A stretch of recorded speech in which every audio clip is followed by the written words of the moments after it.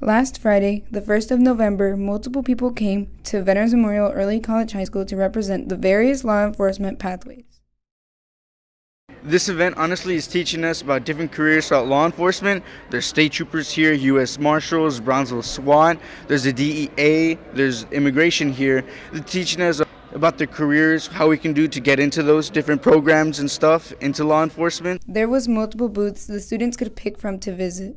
So, based on the presentation of the SWAT team, I learned that being on the SWAT team is no joke. It's meant to be taken seriously, and there's a lot of pros and cons of being on the SWAT team.